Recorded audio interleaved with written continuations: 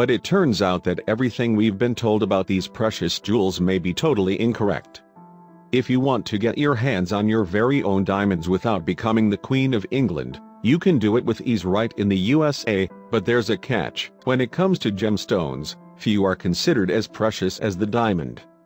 Because of their supposed rarity and the level of demand, diamonds are one of the most expensive jewels on the planet. That's because you've got to dig them up yourself. If you have a craving for expensive jewels, all you need to do is visit the Crater of Diamonds located in Murfreesboro, Arkansas. It's the only diamond mine in the world that's actually open to the public. After paying a small fee, you can step onto the grounds of the mine and go digging for your very own diamonds. What's more, you can actually take home anything you happen to find. Hello, jackpot! The 37 acres of land that make up the diamond mine were once the site of a very large natural crater. The crater itself was caused by natural gas buildup more than 300 million years ago, according to geologists. Thousands of tourists visit the Crater of Diamonds State Park every year with the hopes of finding their very own personal treasure trove. It's kind of like a diamond digging free-for-all. Some of the tourists who visit the crater really come prepared. They bring with them all sorts of equipment, like a special kind of prospector's sieve called a saruka, which helps them separate dirty clumps from the real diamonds. But you don't need to have any fancy tools of the trade to help you on your quest. In fact, if you want to find diamonds at the crater, all you have to do is get down on your hands and knees and dig. Believe it or not, more than 31,000 diamonds have been discovered by park visitors since it first opened in 1972.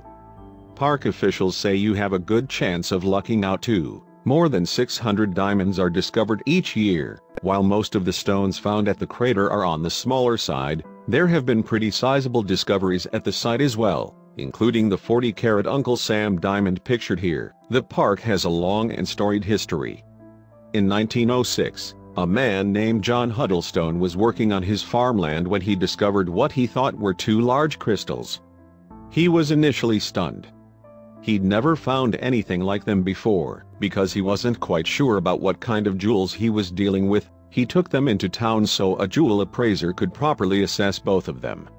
What he found out changed his life forever. Sure enough, John was told that he was in the possession of two large diamonds. When word of his discovery spread, a diamond rush began in the area, with folks flocking to Murfreesboro to make their fortune. Interestingly enough, John himself had no interest in taking up diamond mining. He made his money elsewhere, selling his farmland to investors for $36,000. That amount today would be around $100,000. Several different attempts were made after John sold the land to turn it into a commercial diamond mine.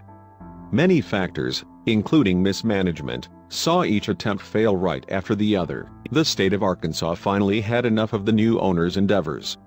Knowing there was something better they could do with this land, the state officially bought the property in 1972 and opened it up to the public. The reason the park gives away its precious stones is because most of the diamonds people find there are incredibly small, no bigger than the head of a matchstick. They're too tiny to cut or to mount into a piece of jewelry. However, some intrepid and lucky tourists have managed to find diamonds that were bigger than 3 or 5 carats, making them worth thousands of dollars. This boy inherited a future family heirloom, whether he realized it at the time or not. Diamonds come in all different colors, though the traditional clear diamond is the most well-known. The crater has been known to yield primarily brown or chocolate-colored diamonds.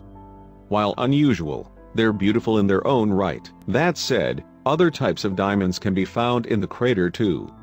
If you decide to visit, you could find something like this 8.52-carat Esperanza diamond.